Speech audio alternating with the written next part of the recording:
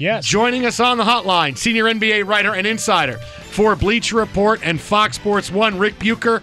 Rick, the Bob Myers press conference? So a half hour after the game, explain that to me. Because the number one question is, why was Kevin Durant playing? Did they not know that? I mean, their anticipation is this was a very severe injury. If he's in a boot, there's been a lot of speculation about the calf versus the Achilles. As you guys mentioned, a lot of people speculating that this affected his Achilles. There's some unknowns here, and there was so much mystery around what actually was going on with him and what he was suffering.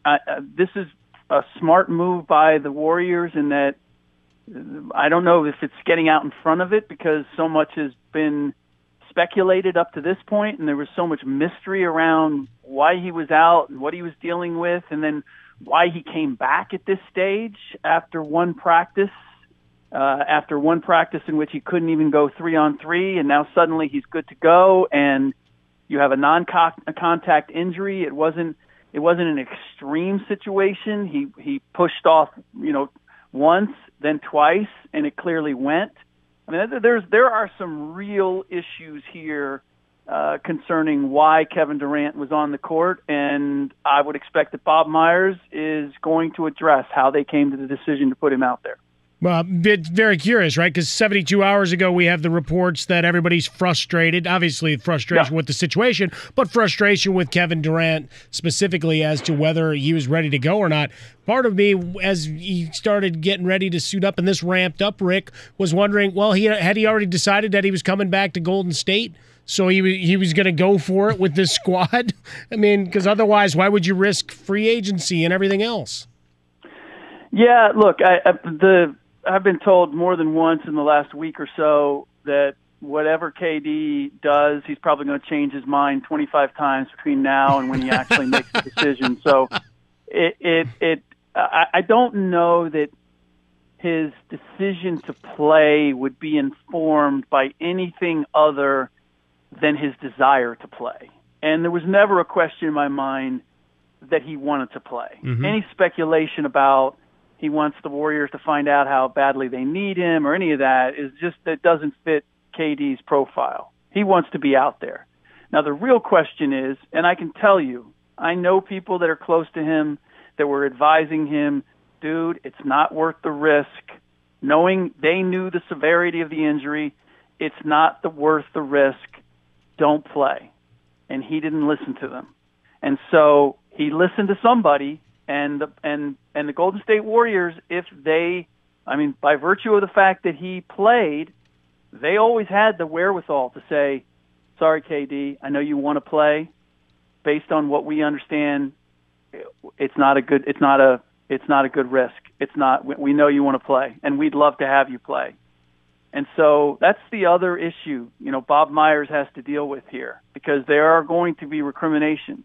I mean, let's face it. He played a quarter and change, and it wasn't an extraordinary move. And if it's as serious as we're being led to believe, then there are some real questions as to why the Warriors allowed him to get on the court.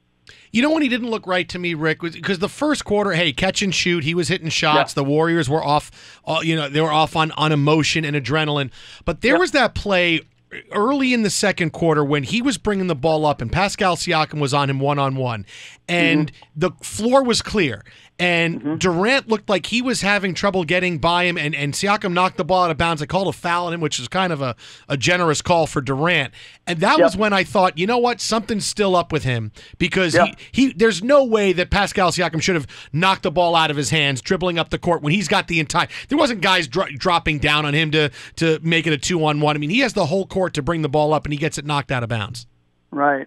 I saw the same thing. I saw the same thing in Kevin's game tonight that I saw with Klay Thompson when he came back in Game 4, which is he was playing a measured game.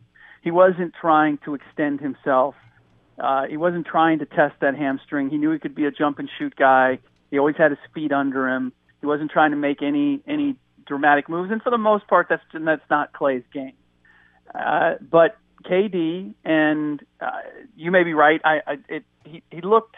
I mean, I don't know how much of it might be the calf, and how much it is he just hasn't played in a while, and now he's got to bring it up under pressure, or maybe he's a little tentative and pushing off on it. But he did try to make a move when it went, and again, it was a typical move for him.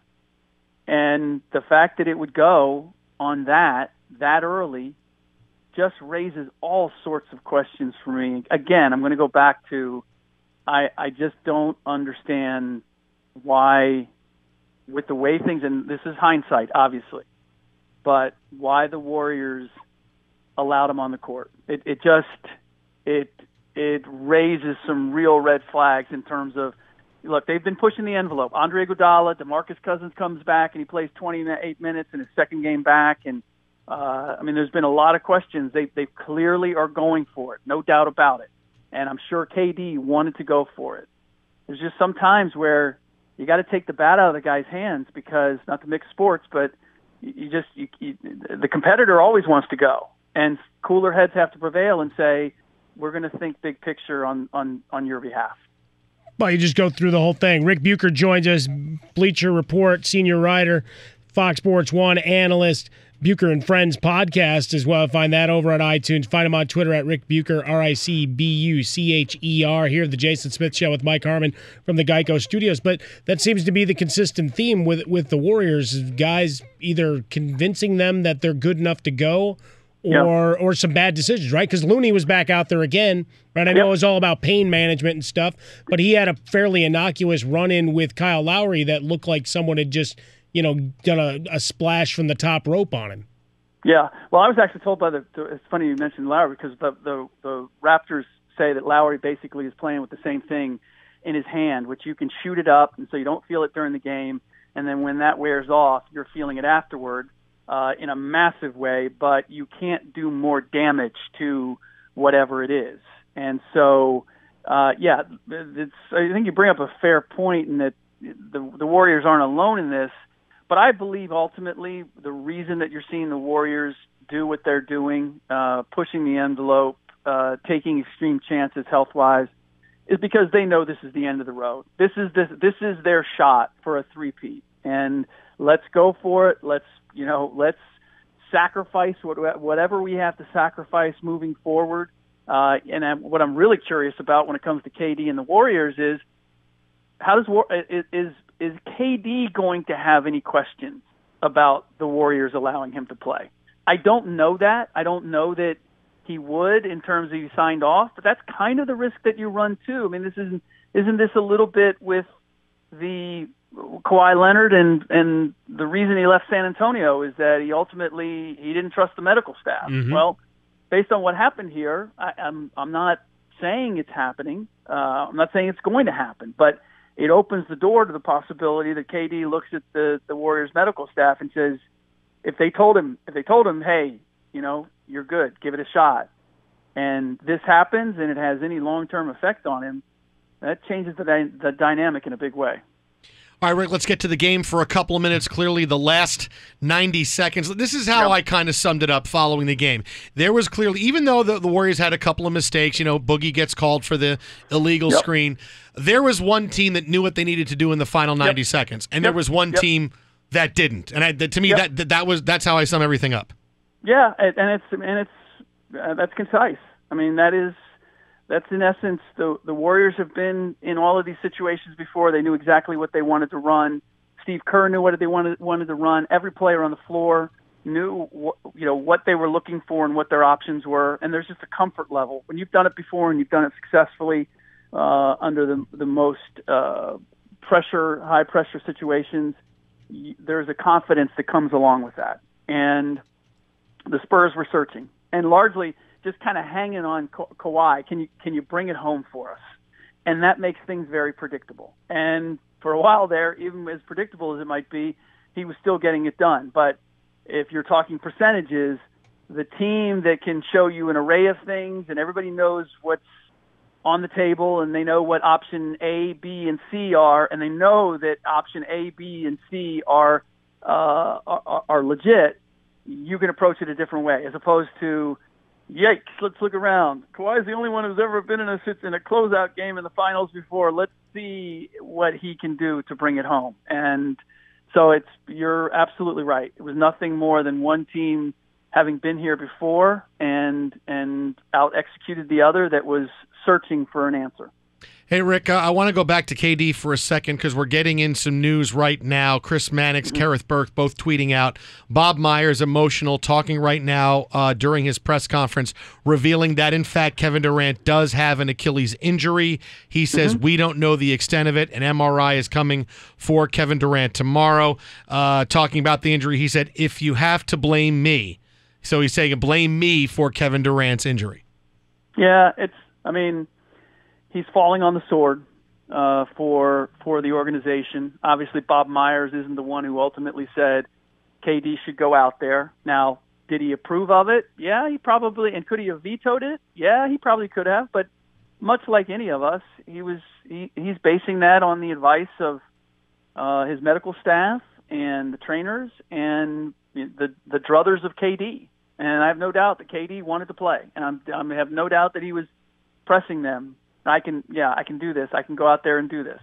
But it's a little bit like Steve Kerr. There was one point in this series where I thought, wow, the way Game 3 went when they sat Clay and the way Clay played in Game 4, a measured game but still gave him scoring, I thought, did they blow an opportunity? Because Toronto was figuring some things out in Game 3, and the Warriors just didn't have enough firepower to be able to win that game. And so Toronto, I knew, was going to be stronger in Game 4. I knew that they were just now that they got a taste of playing against this wounded animal, they're going to be much better in Game 4, with or without Clay. And so I thought, man, but if they could have played Clay in Game 3, maybe they would have gotten that game, and this would look entirely different. You're going back to Toronto 2-2.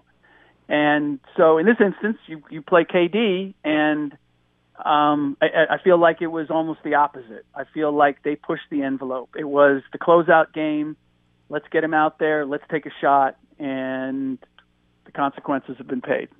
You can follow him on Twitter, @Rick Bucher. That is @Rick Bucher, Bleacher Report, senior writer, Fox Sports 1 analyst. Rick, as always, thanks a bunch for stopping by so much. We'll talk to you next week, my friend. You got it, guys. Thanks, Rick. All right, there's great stuff from Rick Bucher. Now, you're going to hear Bob Myers' press conference coming up next, and I realize that we've gone from the excitement level of the end of a game to the Warriors GM talking about Kevin Durant's injury. It is, in fact, an Achilles injury. The extent of it won't be known till tomorrow. And I know that Rick Bucher said, listen, we're waiting to hear medical staff. Did they clear him? Did they not? And I realize we're still at the beginning of this story, but I got to think, if you're having a press conference, you feel responsible. Or no, you have absolutely. to get out in front of a story that may get really ugly for you if you let him come back and he clearly couldn't. Well, and that's the thing, right, is that one of the names that you'll hear a bunch was a trainer named Chelsea Lane who left before the season, and now everything was, well, it's got to be cleared by the medical staff. That was the mantra over the last week. And the fact that he's sitting up and taking questions and discussing this quite so quickly, I can't wait for the expose. We're going to hear from Bob Myers and have more on this breaking story. Coming up next, Kevin Durant's injury is an Achilles injury. We're going to hear from Bob Myers right now. Very emotional Bob Myers. Decide for yourself. Warriors GM talking about Kevin Durant's injury after he got hurt tonight in Game 5. Kevin had it's an Achilles injury. I don't know the extent of it. He'll have an MRI tomorrow. Prior to coming back, he went through 4 weeks with our medical team, and it was thorough, and it was experts and multiple MRIs and multiple doctors, and we felt good about the process. He was cleared to play tonight. That was a collaborative decision. I don't believe there's anybody to blame, but I understand this world, and if you have to, you can blame me. I run our basketball operations department, and let me tell you something about Kevin Durant. Kevin Durant loves to play basketball, and the people that questioned whether he wanted to get back to this team were wrong. And I'm not here to... He's one of the most misunderstood people. He's a good teammate. He's a good person. It's not fair.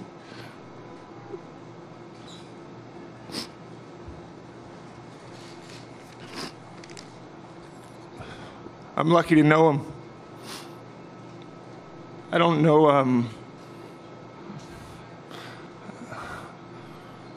I don't have all the information on what really, the extent of what it all means until we get an MRI. But the people that worked with him and cleared him are good people. They're good people. Mark, first question in the front. Bob, Mark, Medina Barry, News Group. With all due respect, what's your reasoning to point the finger at you?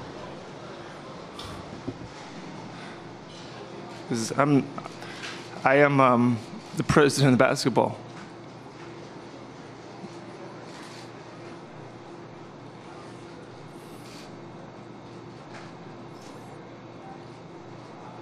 If you have to. I don't think there's anybody to blame, but I get it. That stuff happens. I hope nobody does. I don't think it should land on anybody, but if you feel like you need to,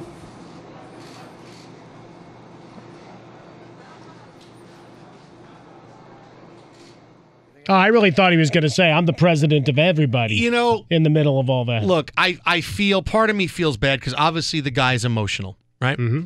And you hear it. But listen to some of the things that he says, all right? Kevin Durant's a great teammate. He's misunderstood. He's so great. Okay, all right, why are we saying this? Why twice does he have to say there's no one to blame, but blame me, but there's no one to blame? Right? This is what you hear when if you hear someone from a company stand up and go, boy, I'm sorry we had to recall all these cans, but I don't know how they didn't get inspected. It's nobody's fault. Look, blame us. But this is one of those, hey, Kevin Durant came back and got hurt, but let's realize that this was nobody's fault, and this is just something that happened. It strikes me as you're hearing the same words you would hear from a press conference where people want to deflect blame from something. I get he's upset. Look, I don't think he's not emotional. I don't think he's fake crying. I mean, obviously he is emotional about Kevin Durant and feels bad, but just the fact he had to have this press conference and to hear some of those trigger phrases, there's nobody to blame, the people who cleared him are good people. I mean, that stuff, whoa, this is, I'm going to defend people, and because I know there's going to be a faction of the public who are going to come after us because we didn't do something right and someone suffering because of it. Well, the Players Association is going to be on the hotline with them immediately. You kidding me? As soon as he went down, the first thought through my head was, all right, how quickly before LeBron James or other people at the top of the NBA Players Association start chiming in about Durant getting back on the court? To some of it, it's all right, I'll take the blame for it, but it was a collaborative effort, right, between the training staff and to Kevin Durant. Kevin Durant's his own corporation. How many times did he tell you? He said it in no uncertain terms. I'm Kevin Durant. Multiple times during the year. He made the decision to get back on the court. He could have said no. Right? So the tier, everybody is complicit, I guess, is what it comes down to. You got a lot of folks with their hand in the cookie jar. I'm curious to see what that final discussion was, right? When those details start to leak from whoever decides to do it, hopefully on one of the burner accounts or something else. And I feel bad for Kevin Durant. I wanted to see how that game was going to end with him on. You always want to see it the best. And right now, Nick Nurse and everybody getting off the hook. Don't worry, we're coming back with a bat for you here in soon enough for that terrible coaching job in the final 5 minutes. But for Bob Myers, did he tell him, blank you, I'm leaving anyway, or that, you're going to pay me my 31.5 when I opt in and you're going to pay me to not play? I mean, there's other parts to this conversation that spin out for sure. Look, we're going to hear some more of Bob Myers right now. Listen for some of the phrases that you hear someone use in a press conference when they have to defend something really bad. All right, this is him talking about Kevin Durant, an Achilles injury. It looked really bad, and an emotional Warriors GM felt the need to meet the media following the game to talk about it. Let's take a listen. Kevin had it's an Achilles injury. I don't know the extent of it. He'll have an MRI tomorrow. Prior to coming back, he went through 4 weeks with our medical team, and it was thorough, and it was experts and multiple MRIs and multiple doctors. Okay, stop right there. Right away. Hey, we went through all this stuff. We went through multiple weeks of this, MRIs, doctors, all of these things. Rick Bucher told us Kevin Durant's people were saying, dude, don't play with this injury. It's too bad. It's really bad. Don't play. But now here's the first thing is Bob Myers, emotional and crying, but saying, but calculated, we went through everything. But very calculated, yeah, he's crying, in putting but still that checklist out there. But still calculated and saying, but we had the injury taken a look at. We had multiple MRIs. We had multiple, all while being very emotional. Right, a collaborative but I'm able to tell you thing. everything that we did. Keep going. And we felt good about the process. He was cleared to play tonight. That was a collaborative decision. Right there. Stop right there. Collaborative decision. Collaborative decision. We said it, and he said it was a collaborative decision to let him play. Now, a collaborative decision could be the doctor saying, we don't know that he could play. Kevin Durant saying, I want to play, and the doctor saying, okay, great, go play. That's a collaborative decision. All right, so realize there's another thing he said right away. Collaborative decision. Go ahead. I don't believe there's anybody to blame. But right there, boom. No one to blame. Right there, no one to blame. Want to get this out. I'm emotional. But here's what I know I got to say. I got to make sure I get all of these points in, right? Emotional. No one to blame. We worked with him so much. Collaborative decision. All these things you are hearing when people have to defend something really bad. Keep it going. This world, and if you have to, you can blame me. I run our basketball operations department, and let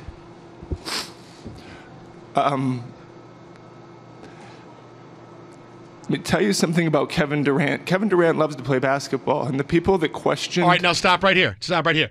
Now, let me tell you about Kevin Durant. Let me tell you what a great guy he is, but boy, is he going to be pissed at us because we wound up coming back and playing when maybe he shouldn't have. Let me tell why. Of course, Kevin Durant loves to play basketball. Of course, Kevin Durant is going to say, "Great." What does this have to do with anything? Realize when a guy's being this emotional, all of this stuff is calculated. All of this stuff he spent all this time since Kevin Durant's injury getting ready to say and talk about following the game. Let's hear more.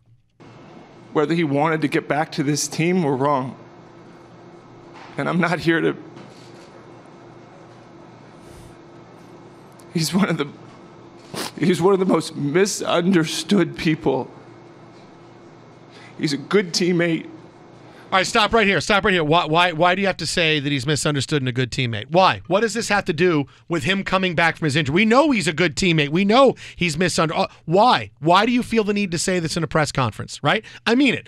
I get that you're emotional about Kevin Durant and Warrior, but this is going on right now. We got to protect ourselves because what's coming next is not going to be good because you're going to hear Durant's people said not to play. You're going to hear that maybe he shouldn't have played, but still he pushed to play, and maybe the Warriors medical staff may not have been completely in conjunction. Now, this I'm just speculating because why else would the Warriors have this conversation? If everything was above board, there's no need to talk about it. There's just, it's awful. Kevin Durant, we're going to find out more tomorrow, and I feel really bad. It's awful, but we'll know more tomorrow. But no, instead, here's more of an emotional press conference. Keep it going. He's a good person. It's not fair.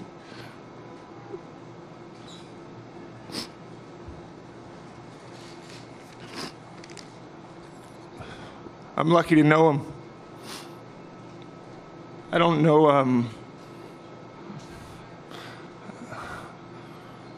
I don't have all the information on what really the extent of what it all means until we get an MRI. All right, so stop it right here. So then why are we having the press conference? Seems like this could Why have are we waited having the a press day. conference? Yeah. Why having the press conference then? Trust me, this is meant to put this visual out there. The Warriors feel awful. No one's to blame. We worked with Kevin, all of these things. There's no reason to say this until you know what's really going on tomorrow or the next day. This was a complete PR push by the Warriors. This is really shameful. This is really, really shameful by them. But he got the tears right.